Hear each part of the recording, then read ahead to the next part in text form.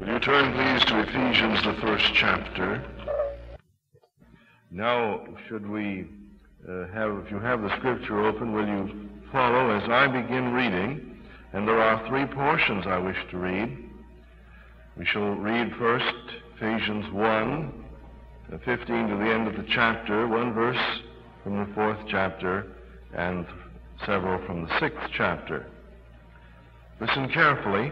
Wherefore I also, after I heard of your faith in the Lord Jesus, and love unto all the saints, cease not to give thanks for you, making mention of you in my prayers, that the God of our Lord Jesus Christ, the Father of glory, may give unto you the spirit of wisdom and revelation in the knowledge of him, the eyes of your understanding being enlightened, that ye may know what is the hope of his calling, and what the riches of the glory of his inheritance in the saints, and what is the exceeding greatness of his power to usward who believe, according to the working of his mighty power which he wrought in Christ, when he raised him from the dead, and set him at his own right hand in the heavenly places, far above all principality and power and might and dominion, and every name that is named, not only in this world, but also in that which is to come, and hath put all things under his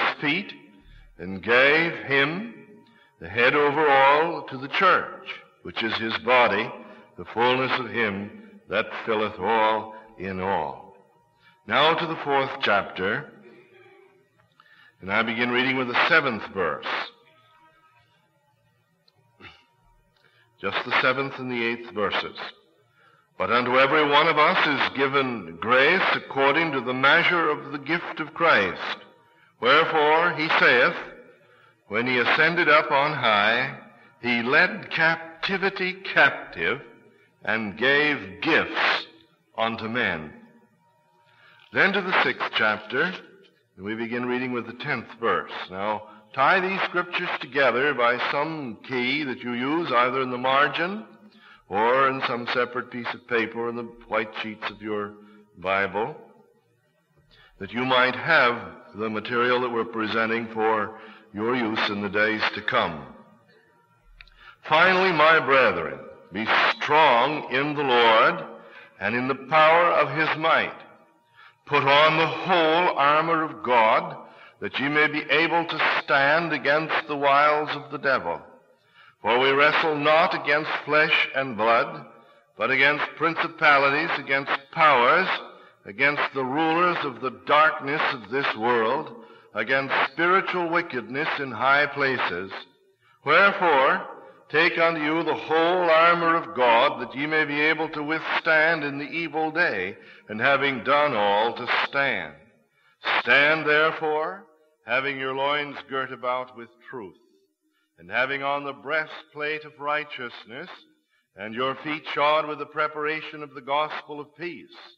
Above all, taking the shield of faith, wherewith ye shall be able to quench all the fiery darts of the wicked, and take the helmet of salvation, and the sword of the Spirit, which is the word of God, praying always with all prayer and supplication in the Spirit, and watching thereunto with all perseverance and supplication for all saints and for me, that utterance may be given unto me, that I may open my mouth boldly to make known the mystery of the gospel, for which I am an ambassador in bonds, that therein I may speak boldly as I ought to speak. Now you will notice that this sixth chapter gives us the scene of battle. The 12th and the 13th verses. We wrestle not against flesh and blood, but against principalities, against powers, against the rulers of the darkness of this world, against spiritual wickedness in high places. History has, in the past, had many different theories regarding the existence of good and evil, but most philosophies of the ancients, at least, were dualistic in that they had someone representing that which was bad and someone representing that which was good. The Gnostic heresy to which the Ephesian letter alludes and with which the Colossian letter deals was a refutation of that type of thinking that was characterized by Plato and some of those who followed him, wherein it was thought that matter was bad. Material substance was evil. It grows out of the so-called Gnostic heresies, which held that all matter was created by demiurge or by Satan, if we wish to use the term with which we're familiar, that when man sinned, a pure spirit was imprisoned in a physical body, that matter is evil and spirit is good. This was the philosophy that grew out of Platonism, had origins beyond that, but we won't bother dealing with that. Sufficient to say that in the time of our Lord, there was strong thought and well-held and strongly advocated philosophy that matter as such was bad and had been created by Satan. Now, we trace this down and we discover that it was held by the church fathers to be a heresy, but if you follow the stream, you will find that after 2 or 3 centuries, the man by the name of Mani, a Persian, took biblical terms and put into this system so that we find Manichaeism was a counterfeit religious system that, to some degree at least, infiltrated the church about the time of Augustine. So this was one explanation. This was one of the descriptions of the origin of evil and the nature of evil, that substance, matter, flesh and bone was evil. We hold this to be a heresy and to be utterly untrue. We know who the author was because of its very nature. We understand that Satan, Lucifer, was a spirit being, non-material, non-physical being, and of course by this means he was made good, simply by saying that matter that God created was bad, that all matter was bad. That meant that since he was not material, he was good, and it was just a means of whitewashing himself. Now this was, I say, one of man's inventions, and it influenced a great many people for several centuries. But the Word of God has been consistent with its single testimony all across these centuries, from the very earliest, that evil had its origin with an intelligent being called Lucifer, the son of the morning, the bright one, the shining one. The Bible tells us that God created Lucifer. Not in his image as man was created, but God created him a pure, brilliant, and beautiful spirit that had power superior to other beings that God also created. Apparently God invested in Lucifer far more intelligence and strength and ability than in others, that this superior one might rule for God over the angels. He served more or less as a prime minister would, functioning in behalf of the monarch of the region. Now, being an intelligent being, he had the capacity to imagine what wasn't as though it were. Imagination is one of the highest functions of intelligence.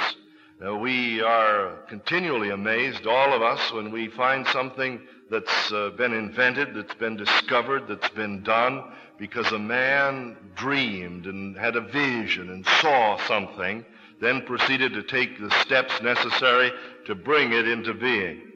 So Lucifer used his intelligence in somewhat this fashion. If I were God, innocent imagination, if I were God, I would do this. This had no quality of evil about it. But then there came a moment in the career of Lucifer when he said, I will be like the Most High. I will be like God. And the moment that he said that, evil had its existence. When an intelligent being set his will against the will of God, Evil which had potentially existed and waited for its moment to be brought to birth actually came into birth. An intelligent being set his will against the will of God, and in that moment, I believe, sin became an actuality. And so we find that he was successful in influencing a portion of those whom he served under him, the angels. And we are told by Christ that he saw Lucifer fall as lightning from heaven. And we are also told that he was cast down to earth. It's my personal metaphysics, I certainly can't prove it and would never make it a test of fellowship, that Genesis 1:2 describes the event when Lucifer and the angelic beings were cast down to earth. For the word says, and the earth became without form and void. That word, the verb is became, not was made in the sense in which it was originally made. Became without form and void, and there's abundant evidence of a great cataclysm striking this earth at one time. Well, it's my personal feeling that it was at that time that Lucifer was cast out of heaven down to earth, and every living thing died. The earth became without form and without life because the God of death and darkness now had been cast to earth, and earth became his kingdom. And so we have the Bible establishing this principle that an intelligent being with other intelligent non-material beings were imprisoned on a planet, in a place. And that place was the earth where we are. That this, he was described by Christ as being the God of this world, the prince of this world that had nothing in Christ. It's very difficult for us to conceive of beings without bodies. We're such creatures of time and sense that we actually are inclined to think that if it can't be seen or handled or weighed or measured or gauged some way, that it doesn't have existence. But this, we know, when we stop to really think about it, is not the case. God is spirit. You are a spirit living in a body. And Lucifer and the demons that were angels that fell with him are also spirit beings, non-material beings. That is, they don't have bodies such as ours. Now this, according to what I understand the Word of God to indicate, was how it began, how Lucifer and the demons got to earth. They were cast out of heaven down to earth. When they expressed their character by what happened to the earth, it became without form and void. Now when God's time came to make man, of all the planets that he could have fitted as a habitation, he came to this one. And what you find described in Genesis, the first and second chapters, is actually a recreation. For I believe that it is bringing order out of chaos. And this is the recreation or the preparation of earth to be the habitation of man. And then when it was fully prepared, he made man in his image and in his likeness. There's a real reason for his making man in his image, because as we pointed out so many times in the past, man was made to be the object of God's love. God wanted someone like himself, to whom he could reveal himself, with whom he could share himself, and with whom he could do all that he planned to do. And so he made someone just like himself. And man, therefore, is a microcosm of God, has on a finite level the attributes that God has on an infinite level. Thus it is appropriate and proper that God should love man, that man should understand God's love, and man should be able to love God in return. And this is the mystery of our being, that we are made with a hunger, created with a need for God and a hunger for God, and God has ever loved us. The only creature described as being made in God's image is man. The only one that's described as being loved by God is man. But he came to the very place that he had cast Lucifer. And here he prepared a proper place, and you might say neglected to build a wall. Now later, he put someone in front of the gate. He put an angel there with a flaming sword to keep Adam out. I believe, had it been in his purpose, he could have sent the angel just a little earlier with a flaming sword to have kept Lucifer out. But you know the effect of this, do you not? It would have meant that he would have had to have kept man in, and would have therefore meant that he couldn't trust man. And so he simply allowed the Lucifer to choose what means he would, to reveal himself, and to present his argument to Eve. You recall the fallaciousness, you recall the subtlety with which the approach was made. Yea, as God said, you shall not eat of the fruit of the tree. That's right, God said we shouldn't, lest we die. Now, God didn't say lest you die. God said you shall surely die, but somehow she lost sight of that. And then you'll not die. There's nothing poisonous about this fruit. God knows that when you eat it, you'll be like him, knowing good and evil. And you see, he doesn't want anyone like himself. And so he's kept you from the very means of fulfillment. And he doesn't really, therefore, love you. He loves himself, and he's simply lying to you to try to protect you from fulfilling your potential and becoming all you can become. This is implicit in the argument of Lucifer, Satan, to Eve. And if she listened, seemed logical, seemed right. It appealed to her appetite for food, her appetite for status, and it was an all apparently wise thing, and being deceived, she ate. And her eyes were opened. Then she went to Adam and told him what he had done, and he deliberately ate. He wasn't beguiled. He deliberately chose the woman instead of God. This was open rebellion. That's why sin is attributed to Adam and not to Eve. She was beguiled, and he rebelled. He revolted, deliberately set his mind and heart and will in defiance of God. Now, when this happened, the lordship of creation that God had invested to man transferred to Satan. Transferred all that he had received from God to Satan, relinquished certain rights and passed them over to Satan. All that God had told man that he was to do, he relinquished to Satan.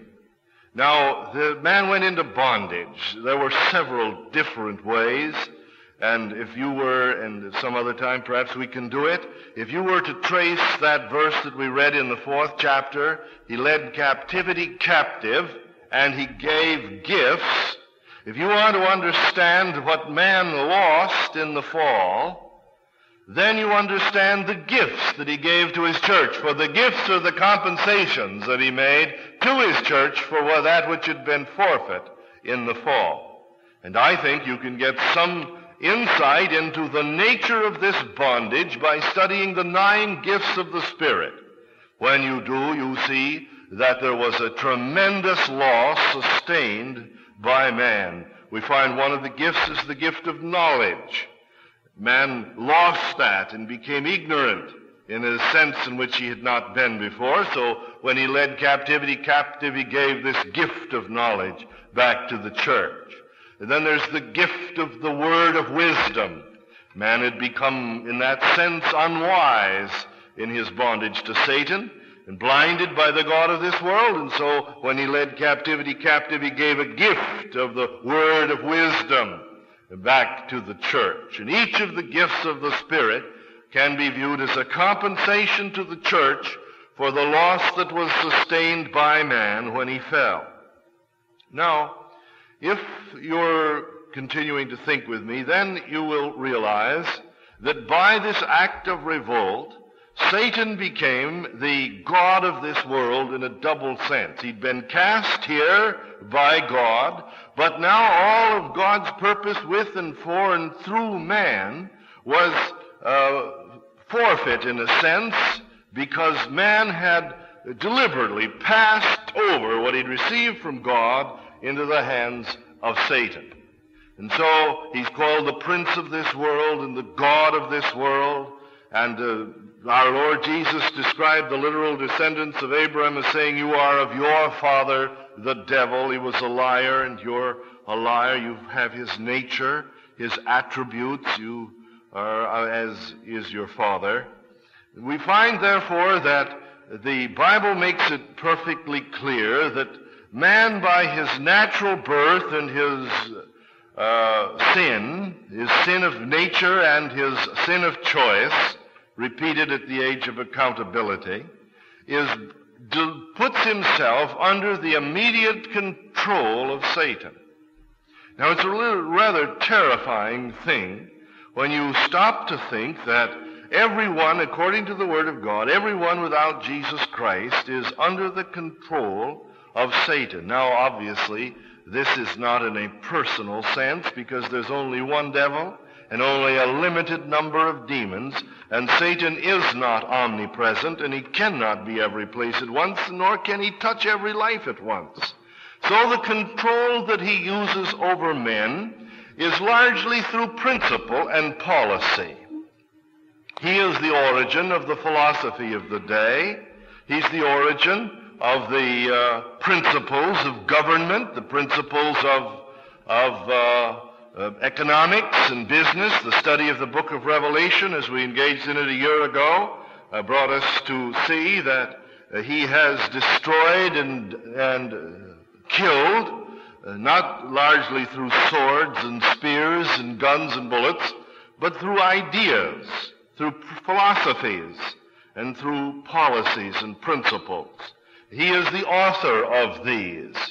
If we recognize that the God of this world, therefore, controls most of the inhabitants of the world by policies, by principles that seem logical and right and proper, we approach the truth. We come near to it.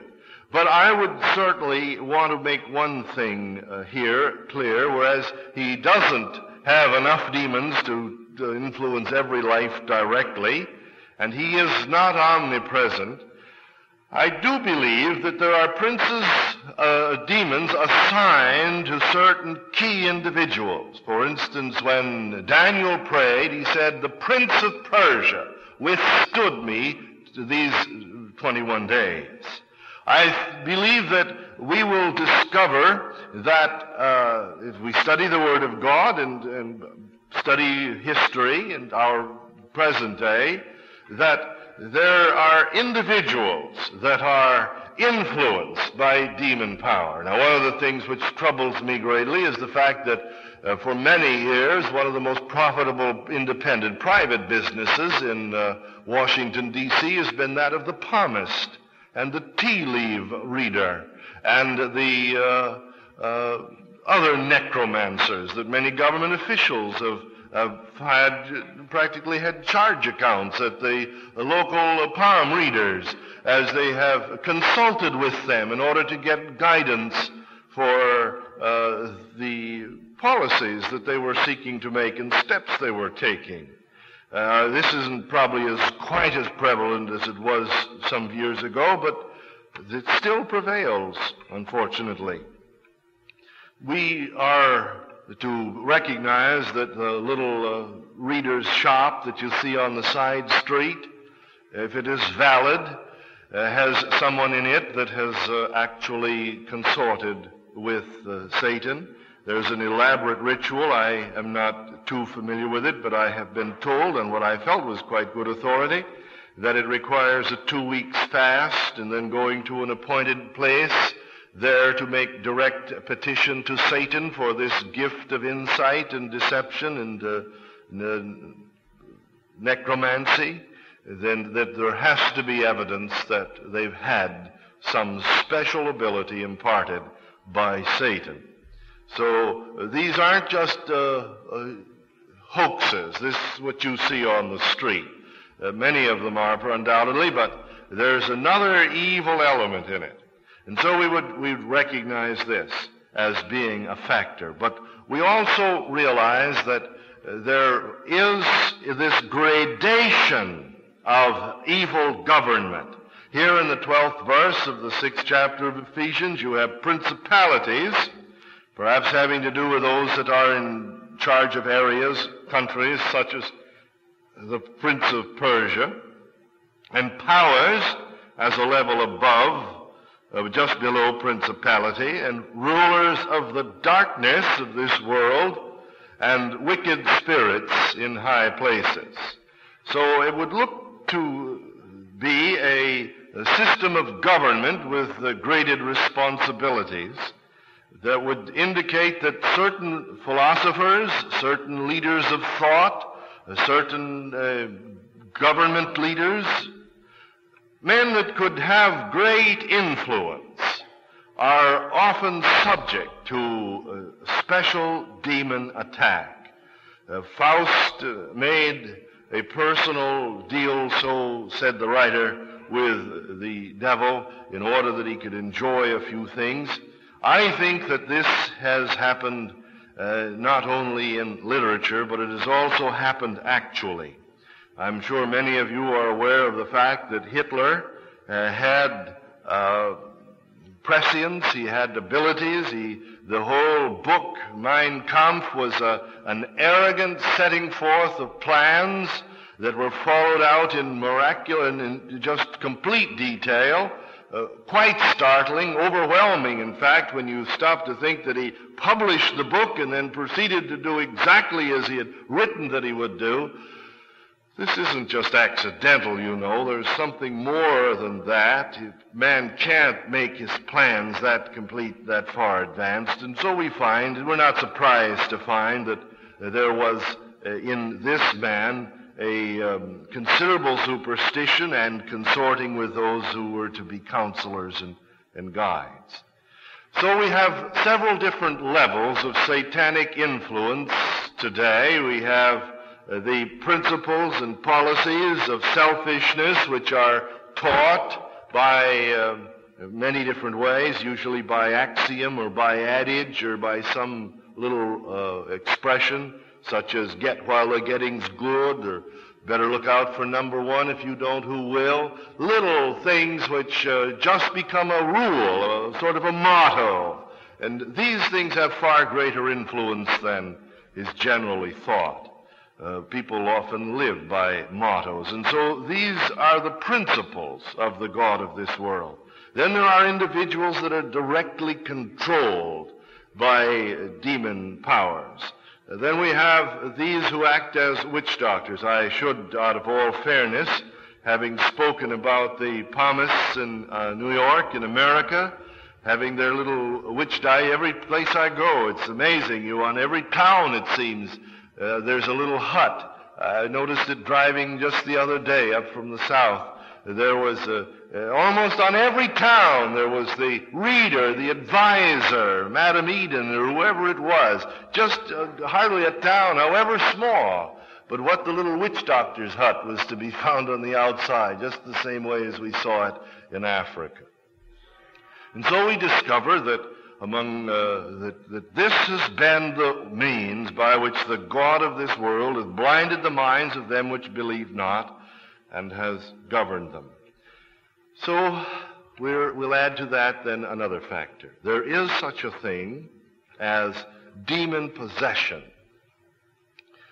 I get a little weary when I find my friends attributing everything to Satan. Frankly, it just troubles me, because just isn't so. People often will try to escape from the responsibility of their own meanness by blaming it on the devil. If they've ever been on the mission field where they've actually seen demon possession, then they're not quite as prone and apt to do this. They're more apt to be restrained in making such statements, because they've had an opportunity to see what happens when a person does become possessed by an evil spirit. But let's accept then that the Word of God makes it perfectly clear from the ministry of Christ, from the experience of missionaries confirming what the Word teaches, and also from the statement of Christian psychiatrists. I think of my friend from Dallas, Texas, a man held in the utmost respect and repute in his profession, who states there are some types of mental aberration and sickness that he feels perfectly coincide with the description in the Bible and can be explained by no other basis than demon possession.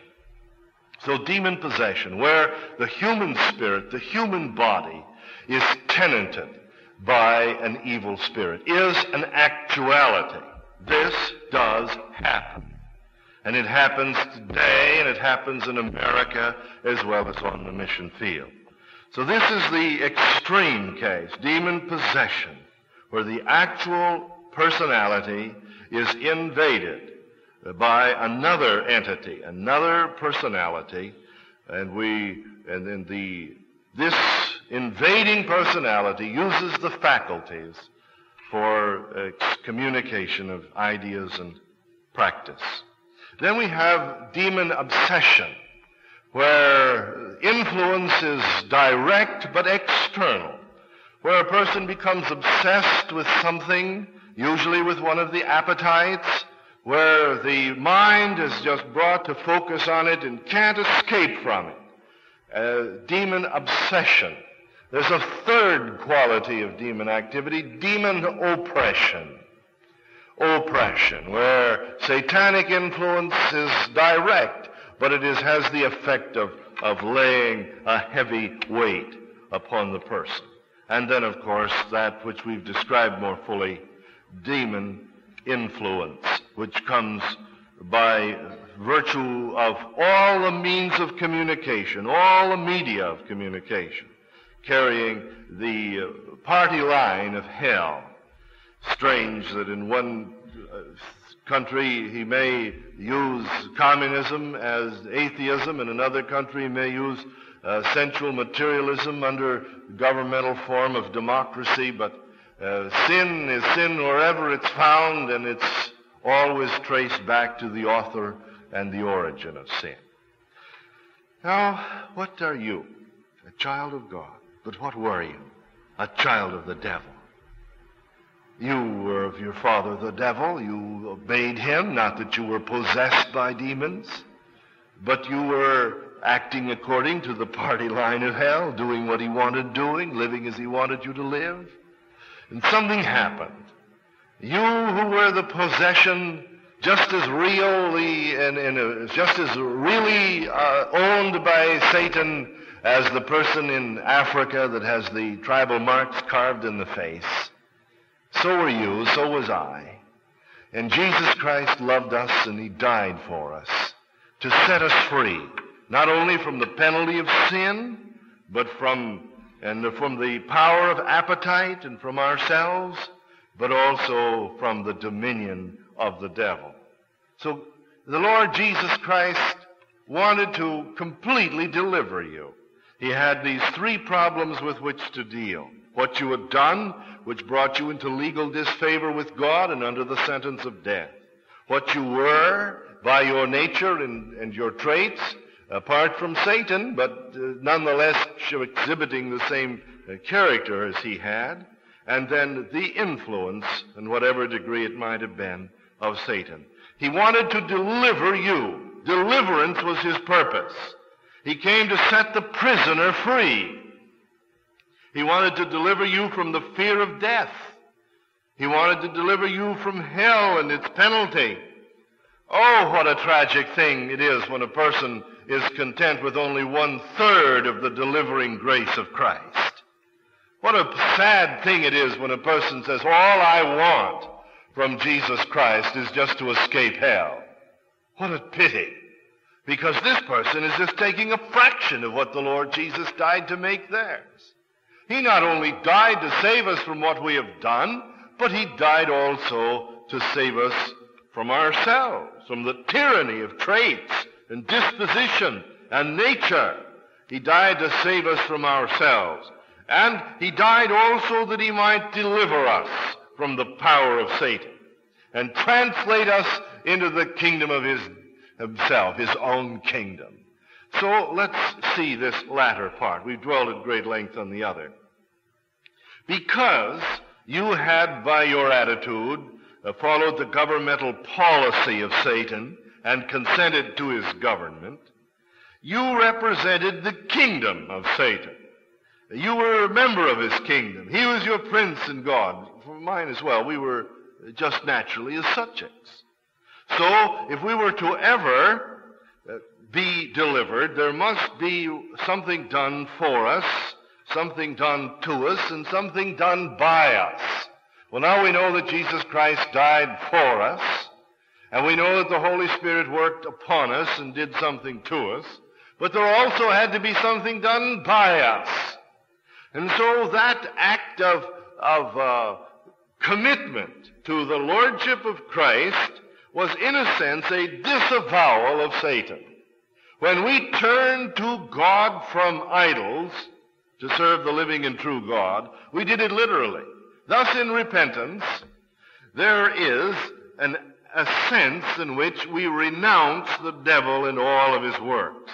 To confess with the mouth Jesus to be Lord is literally to deny the lordship of Satan and the God of this world. Now, maybe it isn't apparent to the individual.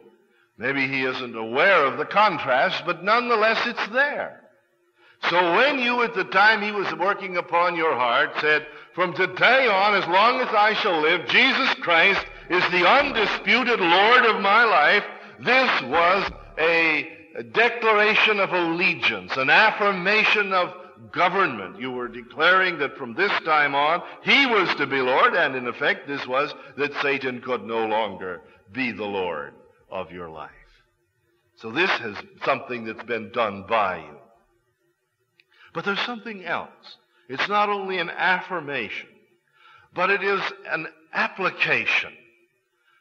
We read in the Scripture that it says, they overcame him by the blood of the Lamb and by the word of their testimony. By your testimony that you have embraced Jesus Christ as Lord and thus have denied Satan, you have put yourself in the place that God can work for you. But there's an application of the power of the blood of Christ in your life. They overcame him by the blood of the Lamb and the word of their testimony. In what sense is the blood efficacious? Well, in at least two, possibly three, we'll look at it. First, it was the blood of Christ which atoned for your sins. When Jesus Christ died, he died for you. He was there on the cross in your place, dying your death. He died for you. So when you testify to the fact that you're trusting the blood, you are literally saying that the penalty of your sin has been paid by Jesus Christ. Therefore, the hold that Satan had upon you has been broken. There's no place to get a hold on you now. You see, the hold he had was because of your sin. But now the penalty of your sin has been paid. The blood has cleansed. Past sins are remitted and are washed away. And thus you're set free from the hold that Satan could have upon you. But there's another sense. You are living a morally responsible life. And so it could be that today you grieve him whose name is holy. Possibly in word, or in thought, or in deed. What happens when a child of God grieves God? Well, the Bible says, give no place to the devil. And this is where so many people fail in their Christian walk in life. They do not realize the terrible consequence of sin, of thought, or word, or deed, as far as it affects Satan. They've only seen hell. They've only seen future punishment, but they haven't seen the present battle. And so it is, dear child of God, even though your past sins are remitted, even though you know you've been born of God, when you knowingly allow sin of bitterness, of strife, of unbelief, of uncleanness of word or thought, when we knowingly allow sin, we have opened the door and allowed Satan to affect us. Now, this is the tragic consequence of sin. Now, he's going to do many of several things. He may come in and attack the body. There's no question but what he does, because you remember the Lord Jesus spoke to the woman that had arthritis. It was bent and twisted, and he said, Lo, ought not this daughter of Abraham, daughter of faith, that's been bound these 18 years by Satan, be released? And we know that he does touch the body. But we know he also touches the family. We know that this often will allow Satan to touch the business. It will often allow him to touch the mind. Very frequently, the Christian that has allowed sin is influenced by the enemy to speak the party line of hell and so disrupt the work of God. This is seldom seen, but very frequently, someone that's been forgiven of past sins, someone that's a child of God who's allowed sin, will be, because of that thing that's been permitted, will have given the voice to Satan to get his party line into the situation. Now, it's not possession, but it's influence that he is exerting through an intellect to which he can make suggestions. And so there's a terrible, terrible consequence of allowing sin. Thus, overcoming him by the blood of the Lamb can correspond to putting on the helmet of salvation. The helmet of salvation, I would see, is the blood of Christ applied to the mind and the conscience and protecting the intellect. So they overcame him by the blood of the Lamb and the word of their testimony. What is this? If we're walking in fellowship with God and we sense that by attitude or by action, by word or by deed, we grieve him, instantly, without any delay, we ought to judge that thing to be sin, confess it to be sin, ask to be cleansed, and if it's involved someone else, on the spot, ask for their forgiveness right away, to keep a conscience void of offense as near as we can, because if we don't, we find that we have put ourselves in the place where we've given place to the devil. So it's extremely important that we should understand the cleansing, the present cleansing power of the blood, so that we keep our consciences continually void of offense. This is one way. Then, of course, the other is that we understand that the power of the blood is to be not only to deal with what is wrong, but to protect us. It was Charles Spurgeon who said, "Make much of the blood," to the young preachers. Oh, make much of the blood, because Satan hates it. For the blood of Christ, preserved in heaven, is the testimony that Jesus Christ died, was buried, and raised from the dead. And it's the symbol, the seal, the certificate of the defeat, in open conflict. And so there's always been a great hatred of the blood of Christ. And whatever he hates, we love, because we realize that this is where the preciousness lies. And so it ought to be that we recognize that the Lord Jesus Christ died to set us free. This means to set our minds free from the domination of the evil one, our imaginations and our hearts. And so he says, put on the helmet of salvation, that the merit, that the power of the precious blood cover and enclose and protect that most vulnerable part of our personalities, our minds and our imaginations. And may God bring us to that point of sensitivity where we realize that the imagination is the beginning point. If this is the place where sin had its origin, with Satan, as I pointed out originally, then it's the place where sin has its origin in your life. You may hear of some Christian that falls this week. You may hear of someone that grossly disgraces our Lord. But I want you to know it didn't happen this week. It happened back there when the imagination began to tolerate that which was wrong and didn't deal with it as sin. So there's the helmet of salvation. There's the breastplate of obedience, perfect obedience as near as fully in our purpose, and whenever there isn't that obedience, to deal with it as sin. The breastplate that covers us, loins girt about with truth, a hunger for the Word of God, and understanding of its principles that prepare us to fight. Feet shod with the preparation of the gospel of peace, repentance toward God one sandal, faith toward our Lord Jesus the other, the shield of faith, the sword of the Spirit, There's the panoply that he's given for us, the armor, the uniform that he's given. Why, my dear, with the Satan ruling this world system as he is, you ought no more to go out into a day without having made sure you're panoplied, covered with his armor, than you would think of going out without properly dressing. This is what he's given to protect us. And we ought to make every day absolutely sure that we're fully clothed with the whole armor of God. Put on, said he, the whole armor of God. But there's something else. Finally, my brethren, be strong in the Lord and in the power of his might. We've got to go back to the first chapter to see that, and we'll see it quickly and close. In this 15th, 19th verse, and what is the exceeding greatness of his power to usward who believe? The exceeding greatness of his power. And he says, put on the whole armor of God. Be strong in the Lord and in the power of his might.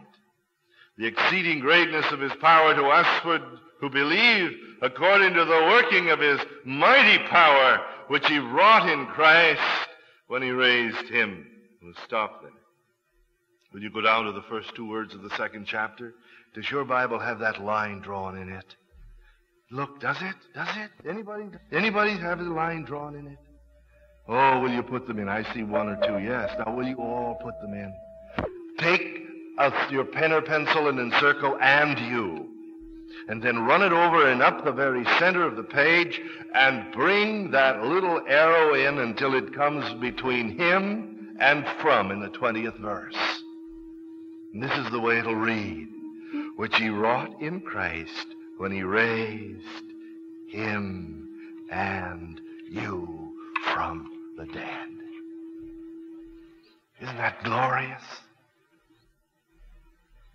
Isn't that wonderful? He raised him and you from the dead. And then just extended down and set him and you at his own right hand in the heavenlies. Do you see it? He raised him and you. And he set him and you. That's what that "and you" means. Didn't you see that? Oh, when I saw that, it was just like inheriting $1 million from my uncle. It was wonderful. It was great resources for spirit, better than that. It was resources for life and walk and victory and joy. When he raised him and you and set him and you. You say, well, Brother Reidhead, you can't do that in the Scripture. Well, I guess I can. If you'll just go down to the second chapter in verses 5 and 6, you'll find that the Lord repeated it so as to reassure your heart and to give me greater dogmatism in saying it. Look at it. But God, who is rich in mercy for his great love wherewith he loved us, even when we were dead in sins, hath quickened us together with Christ, and hath raised us up together, and made us sit together. Now what did we say back in verse 20? Which he wrought in Christ when he raised him and you from the dead. And set him and you at his own right hand in the heavenlies. Go back to verse 3 and you'll find it. He blessed us. Blessed be the God and Father of our Lord Jesus Christ, who hath blessed us with all spiritual blessings in the heavenlies. Now, my dear, what's your natural habitat? Mine. Oh, may God make me to see it tomorrow as well as tonight, and you as well. What's your natural habitat? Seated with Christ in the heavenlies. This is the only place of spiritual warfare. This is the only place of spiritual victory. This is the place where he's blessed us with all spiritual blessings. You see, you were in Christ. The Father placed you in Christ. He put you in Christ. He didn't ask you to put yourself there. He put you there. And when the Lord Jesus Christ went to the cross, the Father had put you in Christ. And when he went to the tomb, the Father had put you in Christ. And when he raised him from the dead, the Father had put you in him in his resurrection. And when he was seated, the Father had placed you in Christ. You had been placed in him. And so what happened to him happened to you. And his victory is your victory. And so the place that you're to stay is at the right hand of the Father, enjoying the triumph of Christ and the victory of Christ and living in the heavenlies. Oh, this is the place of joy. This is the place of blessing. This is the place of peace. This is where he wants us. And so when he says here in the 6th chapter, finally, my brethren, be strong in the Lord and in the power of his might, what is he referring to? By realizing that you were in Christ when he was crucified, and in him when he was buried, and in him when he was raised, and in him when he was seated, then the greatness of his power to us for who believe is that very resurrection power of Christ released in us. And we have the whole armor of God to put on and Christ in. And he asks us now to go back as his kingdom. I close with this. Years ago in China, I am told, there were extraterritorial rights granted to certain governments. There was, I understand, up in Peiping, a little British district where the British flag would fly, similar to the little bit of Russia over here on Fifth Avenue, you know, where the Soviet flag flies. But it was larger there in China. And so they would have British bobbies governing. There would be control. There was extraterritorial rights, a little bit of Britain put right into the heart of China. And the government wasn't the government of China, it was the government of Britain. Now this is just a feeble illustration of something wonderful. The Scripture says the kingdom of God is in you, but the Scripture also says the kingdom of God is in you. In other words, he doesn't have territory, but he has extraterritorial rights in you. Because you've renounced Satan. Over you is the banner of Jesus Christ, his cross. You're under the blood. You've now embraced him as Lord. You've renounced Satan. You've been put into Christ, crucified with him and buried with him, quickened with him and raised with him and seated with him. And now, wherever you walk, there Jesus Christ has extraterritorial rights in Satan's domain. Do you see? Here he has a little walking kingdom where he governs. And his purpose can be done. You can imagine that no country appreciates having a foreign government and foreign laws within its shores, within its boundaries. And you can be well assured that the God of this world is no friend of grace, nor friend of Christ, nor friend of yours. And it's extremely important, therefore, that you should understand that his kingdom is in you. And when you go to the office tomorrow, recognize that that chair that you occupy in front of that desk isn't just yours for a salary, but it's his. And that his kingdom is in you. And you are the extraterritorial rights of heaven. And Jesus Christ reigns within that little space. And just think if here we are, a company of people as men know more than we are. If this principle with which I am dealing tonight could become operative, something so transformingly glorious could happen tomorrow that the world would take note that we'd been with Jesus and he was with us. The trouble is, you'll see, we compromise too frequently by attitude, by disposition, by word. And so his flag is hauled down to half-mast, covered, and Satan says, well, there's nothing to worry about there. We've got this one. And the extraterritorial rights of Jesus Christ have been violated. And his kingdom overrun. Oh, won't you see it tonight? Won't you see this? That wherever you are tomorrow, there the government of heaven prevails. There the king is King Jesus. There the law is the law of love. There is his kingdom in you. Satan hates you because it hates him. But nevertheless, if you will allow this one to be all that he wants to be you, the very resurrection power of Jesus Christ will flow through you. And you'll be that walking, living witness to his presence and his resurrection glory.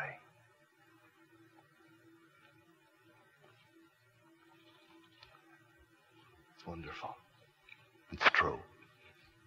Let's pray.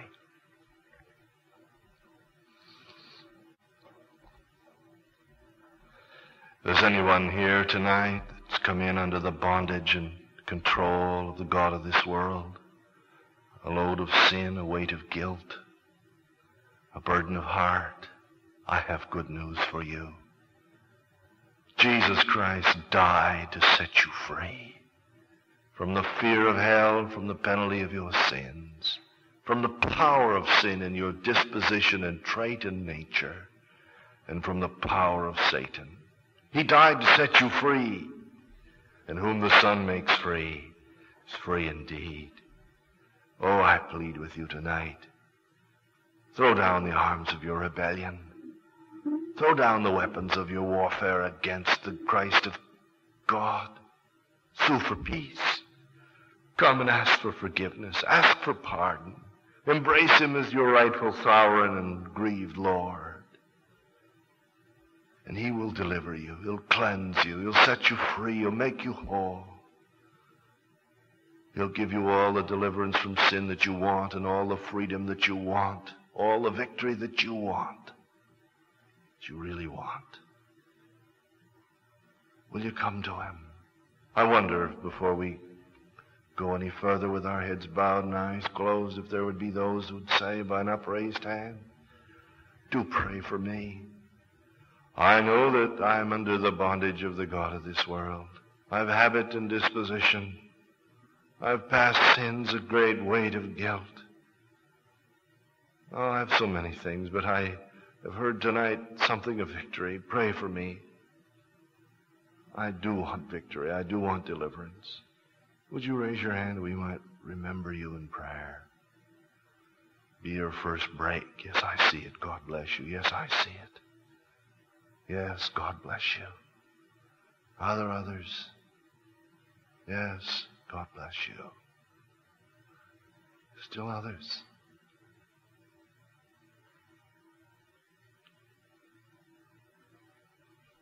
Our Father, thou knowest the hands that have been raised and the hearts behind them, and the burden of these hearts.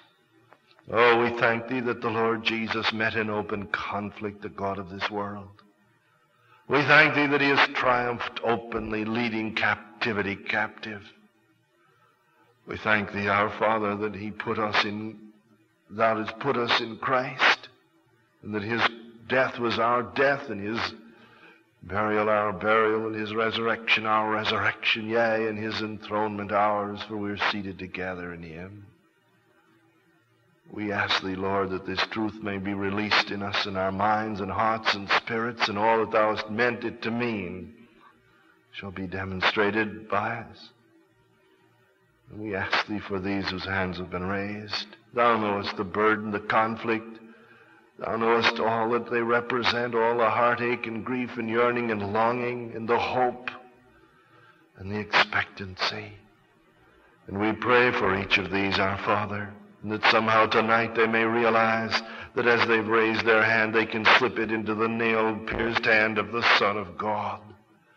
And that in that nail wound is the testimony that he died to cleanse from sin, that he died to deliver us from habit and trait and disposition, that he died to set us free from the dominion of the god of this world, and that he's been raised from the dead.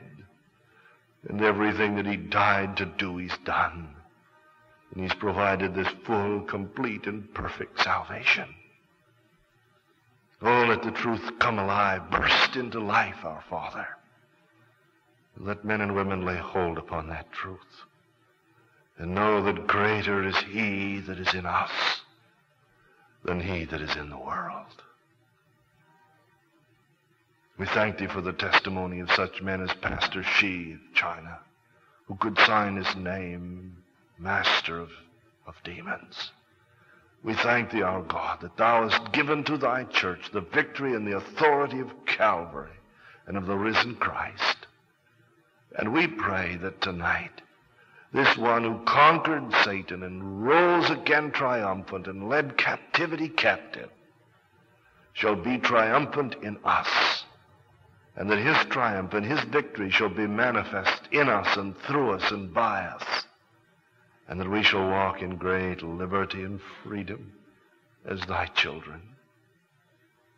The kingdom of God is in you. Grant, our Father, that we shall realize that we are his extraterritorial rights. We are his kingdom, and he our king. Now bless as we go into the service of baptism. May these whose hands have been raised stay steady and continue. Open their hearts, knowing that thou art here. And Lord, that thou would prompt some to seek further help. We know thou art ready and able to meet them. And so we give thee thanks now for the deliverance in due course, in response to their expectant faith of each who've raised their hands tonight. In Jesus' name and for his sake we ask it. Amen. Now our Brother Bynum is going to come and lead us in singing. And as we sing, I'm going to ask that those of you who feel you must leave, perfectly free to do so, but we're going to have a service of baptism. There are 4 who have come and have been examined and given testimony and are going to follow the Lord in believers' baptism. We'll sing, you leave at the time of singing, and then the remainder of you stay and enjoy and share together in the blessing of this ordinance. So, Brother Brian, what will we sing? What's the number? 194.